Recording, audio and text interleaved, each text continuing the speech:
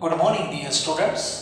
આપણે તમને ગઈકાલના લેક્ચરમાં સાંદ્રતાના કોન્સેપ્ટની શરૂઆત કરેલી છે, પણ જો કે સીધી સાંદ્રતાની વાત નથી કરેલી, પણ આપણે અણુભારની કેલ્ક્યુલેશન શીખ્યા છીએ. અણુભાર ઉપરથી આપણે મોલની વાત કરેલી છે અને ઘનતાનું ડિસ્કશન થયેલું હતું. હવે આજે હું તમારી સાથે જે ડિસ્કશન કરવા માંગુ છું, જે આપણો આગળનો એક ક્વેશ્ચન બાકી હતો, ઘણા બધા સ્ટુડન્ટ્સે મને કોમેન્ટ્સ મોકલી છે મોલારિટીના 3 સૂત્ર. એટલે આજે હું તમને મોલારિટીનો સંદર્ભ સમજાવવાનો છું. But when we will start the molarity concept, એ પહેલા આપણે મોલારિટી છે ને સાંદ્રતા નક્કી કરવાની પદ્ધતિ છે. શું છે? સાંદ્રતા નક્કી કરવાની પદ્ધતિ. તો આપણે તો પહેલા એ વિચારીએ ને કે સાંદ્રતા કોને કહેવામાં આવે છે. Just focus on the board. સાંદ્રતા શું છે જોઈએ જો વ્યાખ્યા. એકમ કદના દ્રાવણમાં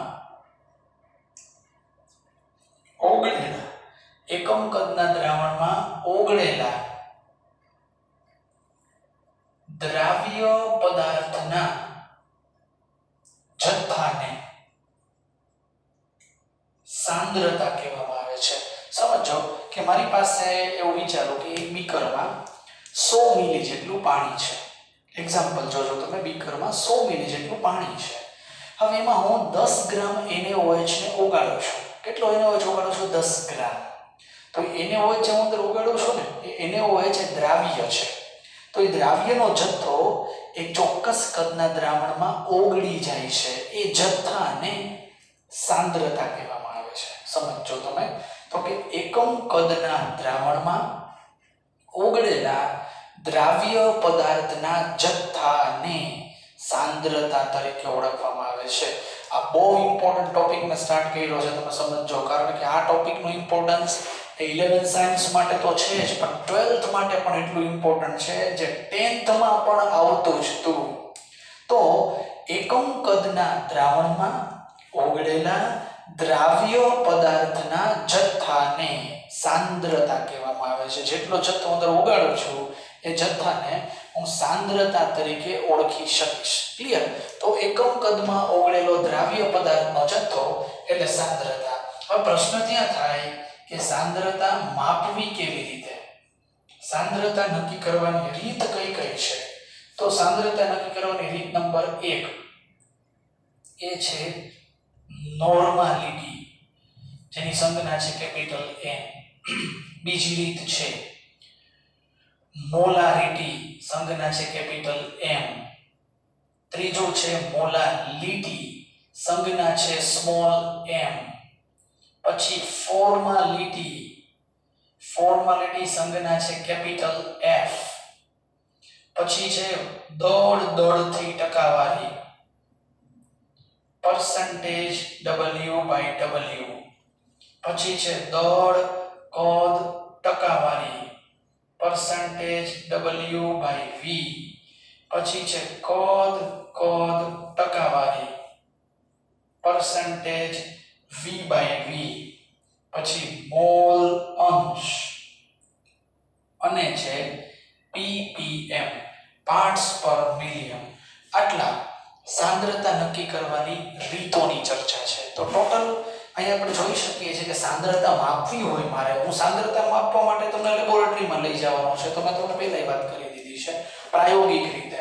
પણ ક્લાસરૂમમાં બેઠા બેઠા જ્યારે આપણે થિયરીની ચર્ચા કરતા હોય ત્યારે સાંદ્રતા કેવી રીતે માપી શકાય? તો એ સાંદ્રતા માપવા માટેની તમારી સામે 9 રીત છે. Total 9 processes, methods R available. આ રીતોના નામ છે નોર્માલિટી, મોલાલિટી, ફોર્માલિટી, દળ ટકા, દળ કદ ટકા, કદ ટકા, મોલ અંશ ને ppm. યાદ જ રાખી લેજો.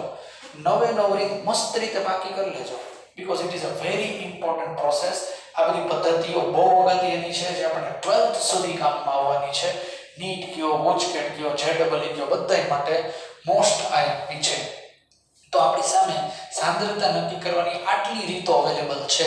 હવે એ રીતો પૈકી હું તમને અત્યારે સૌથી પહેલા સ્ટડી કરાવીશ મોલારિટી.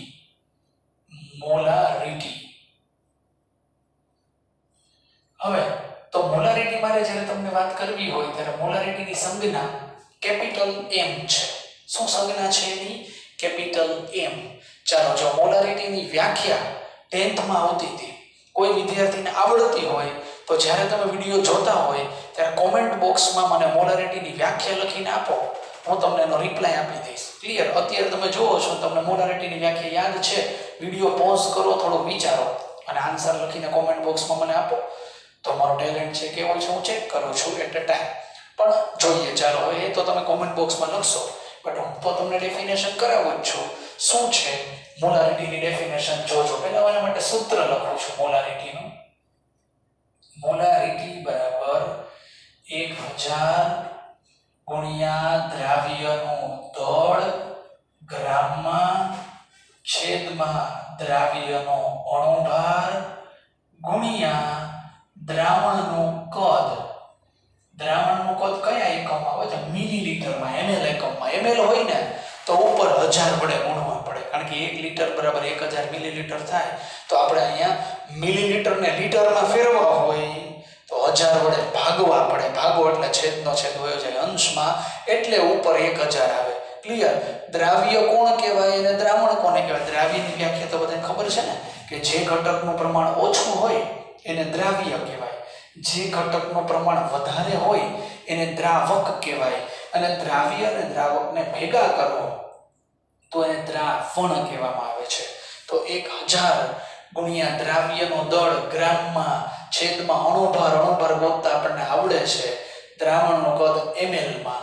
જો આ જ સૂત્ર મારે તમને લીટર એકમમાં દર્શાવવું હોય તો દ્રાવ્યનું દળ ગ્રામમાં છેદમાં દ્રાવ્યનો અણુભાર ગુણ્યા દ્રાવણનું કદ લીટરમાં.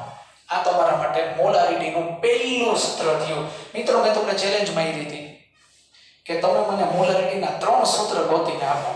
ઘણા બધા વિદ્યાર્થીઓ ગૂગલમાં સર્ચ કર્યું હશે, પણ આપણે ગૂગલને હંફાવી દે એવો ક્વેશ્ચન પૂછ્યો ને, બધી તમને હું ક્વેશ્ચન પૂછું એ ક્યાં સીધું ગૂગલમાં તમને એમને મળી ના જાય, તો હું એવા ક્વેશ્ચન તમને પૂછું જ નહીં, કે તમે સીધું સર્ચ બટન દબાવો, તમે ક્વેશ્ચન લખો અને તમને આન્સર મળે. પણ મારા પ્લાનિંગમાં તમને ગૂગલ કરતાં પણ વધારે આયોજન દેવાનું છે, એટલે એમાં પણ તમે સર્ચ કરશો, સૂત્ર મળી જશે ચોક્કસ, હું તમને આપું છું, એ તો સવાલ જ નથી. પણ એ ક્વેશ્ચન તમે ટાઈપ કરો ને સૂત્ર મળે એ વસ્તુ શક્ય નથી, કારણ કે મારો ક્વેશ્ચન ગૂગલે સીધો સમજી ના આપે, એ હું તમને ગેરંટી સાથે કહી દઉં. ચાલો, પહેલું સૂત્ર તમારી સામે મૂક્યું છે ને, દ્રાવ્યનો દળ ગ્રામમાં છેદમાં દ્રાવ્યનો અણુભાર અને ગુણ્યા દ્રાવણનું કદ લીટરમાં. આ પહેલું સૂત્ર તમારી સામે આવે છે. સૂત્ર નંબર 2 અમુક વિદ્યાર્થીઓને સૂત્ર લખીને આપ્યા છે, પણ 3 સૂત્ર તો કોઈના સાચા નથી પડ્યા. હો ભાઈ, મોલારિટી બરાબર જો દળના છેદમાં અણુભાર એટલે થાય મોલ, તો કે દ્રાવ્યના મોલ છેદમાં દ્રાવણનું કદ લીટરમાં. 2 અહીંયા સૂત્ર આપણે બીજું જોઈ રહ્યા છીએ, મોલના છેદમાં લીટર. આ પણ મોલારિટીની ફોર્મ્યુલા છે. આ 2 સૂત્રો અમુક સ્ટુડન્ટ્સ મને લખીને આપેલા છે. તો મોલારિટી અને મોલારિટીનું બીજું સૂત્ર અહીંયા આપણે દર્શાવી દીધું. પેલું દળના છેદમાં અણુભાર કદ લીટરમાં. આ બીજું નહીં થયો તમે કહો કદ લીટરને મિલીલીટરને લીટરમાં ફેરવી નાખીએ તો એ નવું સૂત્ર ન થઈ જાય.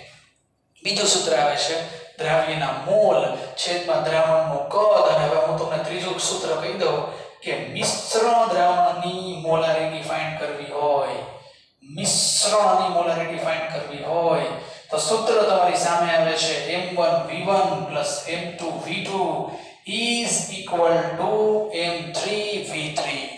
m1v1 m2v2 is equal to m3v3. આ સૂત્રનો ઉપયોગ કરીને પણ તમે મોલારિટી ઓફ સોલ્યુશન, દ્રાવણ અને મિક્સ દ્રાવણની મોલારિટી ગોતવી હોય તો તમે આ સૂત્રનો ઉપયોગ કરી શકશો. મેં તમને કીધું હતું કે હું દળ અને કદ સિવાય એકય સૂત્રનો ઉપયોગ નહીં કરું. આ બીજું અને ત્રીજું સૂત્ર તમારી સામે આવી જાય છે 1 2 and 3 m1v1 m2v2 is equal to m3v3. તો મોલારિટીના સૂત્ર તમારી સામે આવે છે. મિત્રો, મારે તમને ખાસ બધાને એ જ કહેવાનું કે ફોર્મ્યુલા પહેલા તમે સારામાં સારી રીતે પાકી કરી લેજો, કારણ કે તમારી સામે કોઈ પણ પ્રકારનો દાખલો આવશે, ન્યુમેરિકલ આવશે, તો એના માટે તમારે સૂત્ર આવડવું જોઈએ. જો ફોર્મ્યુલા જ નહીં આવડતી હોય, we cannot judge anything about this point. So keep this important point in your mind that you all have to remember the formula. સૂત્રો યાદ રાખતા શીખજો, એના આધારિત તો આપણો રિઝલ્ટ છે. સૂત્ર ભૂલતા નહીં. એને જ્યારે શરૂઆતમાં આપણે ભણાવતા હોય ને ત્યારે સારામાં સારી રીતે લખીને સૂત્રો પાકા જ કરતા જવાય એટલે પછી નડે જ નહીં. કારણ કે ભાઈ એક સાથે 300 સૂત્ર ભેગા થઈ જાય તો એક દિવસમાં ના થાય. સ્ટેપ બાય સ્ટેપ પ્રિપેરેશન કરતી જવી પડે. હું જ્યારે રેગ્યુલર ક્લાસરૂમમાં લેક્ચર લેતો હોઈશ ત્યારે તમને mind chart process શીખડાવીશ. Mind chart process એવી શોર્ટકટ ટ્રિક્સ છે કે એનાથી તમે બધા સારી રીતે બધી વસ્તુઓ પ્રિપેરેશન કરી શકશો. મારા કેટલાક વિડીયો મેં મૂકેલા છે, બરાબર. આજે ભણવા સિવાયના મેં મોબાઈલ બનના ચાહતા હું એવો વિડીયો છે, એ તમે જોજો. સક્સેસ મંત્ર જોજો. અને જો આજે પણ એક સક્સેસ મંત્રની સ્ટોરી મૂકવાનો છો એને પણ તમે જોજો. સક્સેસ થવા માટે તમારે શું કરવું પડે એ ક્રાઇટેરિયા તમારે બધા શાંતિથી સ્ટડી કરી અને વિચારવું પડશે, સ્ટ્રેટેજી બનાવવી પડશે. મેં તમને કીધું હું પણ પોતે સ્ટ્રેટેજીથી જ વર્ક કરું છું, તમે પણ કરજો. તો અહીંયા આ મોલારિટીનું તમારી સામે સૂત્ર આવી જાય છે. હવે મોલારિટીની વ્યાખ્યા તમને દર્શાવું, ખાસ જોજો. 1 લીટર દ્રાવણમાં પદાર્થના ગ્રામ અણુભાર જેટલું, જોજો બધા, ગ્રામ અણુભાર જેટલું દળ ઓગાળવામાં આવે તો બનતા દ્રાવણને 1 મોલર દ્રાવણ કહે છે. 1 m કહે છે. જે રીતને મોલારિટી કહેવામાં આવે છે. શું કહેવાય છે? મોલારિટી. હવે તમને વ્યાખ્યા સમજાવું, જોજો. સૂત્ર તમારી સામે છે. 1 લીટર દ્રાવણમાં, તો દ્રાવણનું કદ કેટલું કરી નાખવાનું? 1 લીટર. હવે પદાર્થના ગ્રામ અણુભાર જેટલું દળ ઓગાળવામાં આવે એટલે પદાર્થનો જેટલો અણુભાર હોય ને એટલું જ એમાં દળ ઓગાળવાનું. પદાર્થનો અણુભાર 40 હોય તો તમારે 40 ગ્રામ પદાર્થ નાખવાનો, તો 40 ઉડી જાય અને કદ 1 છે તો આખાનો જવાબ 1 આવે. તો એ દ્રાવણને કેવું દ્રાવણ કહેવાય? 1 મોલર. સમજાય તમને લોકોનું શું કહું છું? કે 1 લીટર દ્રાવણ લેવાનું. માની લો બીકર લો, બીકરમાં 1 લીટર પાણી નાખી દો.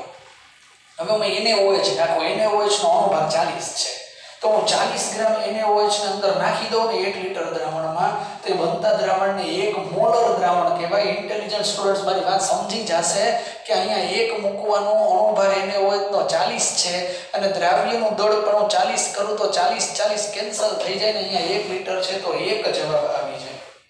ધેટ્સ વાય એ દ્રાવણને 1 મોલર દ્રાવણ કહે છે અને જેને એની મોલારિટી તરીકે ઓળખવામાં આવે છે. તો તમારી સામે મોલારિટીની મેં વ્યાખ્યા આપી દીધી છે. મોલારિટીના મેં તમને સૂત્રો આપી દીધા છે કે આટલા સૂત્રો પરથી મોલારિટી આપણે ફાઇન્ડ કરી શકીએ. અને હવે હું તમને આગળ જતા મોલારિટીના જુદા જુદા ખતરનાક, આપણો કાલનો જે લેક્ચર છે એમાં ખતરનાક દાખલાઓ શીખવાડવાનો છું. અત્યારે મારો વિડીયો બધા વિદ્યાર્થીઓ જોવે છે, હું તમને ધીમે ધીમે કહી દઉં છું કે હવેના આપણા આગળના શેડ્યુલ પ્રમાણે આપણા લેક્ચર એ શેડ્યુલ બેઝ થઈ જવાના છે. એટલે જ્યારે હું તમને પર્સનલ, હવે મારા જે વિડીયો છે હું ઓપન ફોર ઓલ નથી કરવાનો, હું પ્રાઇવેટ કરવાનો છું, એ યાદ રાખજો.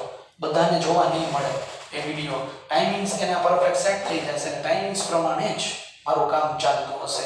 તો બધાને મારે ખાસ એ કહેવાની રિક્વેસ્ટ છે કે તમને જે ટાઈમ ટેબલ શેડ્યુલ આપવામાં આવશે એ ટાઈમ ટેબલ પ્રમાણે જ તમારે ચાલવાનું થશે. ત્યારે જ મારા લેક્ચર ઓપન થયા હશે, પછી મારા વિડીયો ધીમે ધીમે પ્રાઇવેટ થઈ જવાના છે. એટલે બધા માટે ઓપન નહીં થાય, કારણ કે મારે એવી કેટલીક ટેકનિક્સ દેવી છે ને, એ ટેકનિક્સ એવી છે કે હું ઓપન ફોર ઓલ કરી શકું એમ નથી. મારી પ્રાઇવેસી સેટ રાખવી છે. એ પ્રાઇવેસી સેટ રાખવા માટે હું પ્રાઇવેટ થોડો પ્લાનિંગ કરવાનો છું. એ પ્લાનિંગ શું છે એ હું તમને ગ્રુપમાં જે બધા વિદ્યાર્થીઓ મારી સાથે કનેક્ટેડ છે એ બધા સ્ટુડન્ટ્સને હું એવી ઇમ્પોર્ટન્ટ પર્સનલ ઇન્ફોર્મેશન શેર કરીશ કે જેથી બધા સુધી વાત પહોંચી જશે. બરાબર, આજ માટે આટલું જ. Thank you.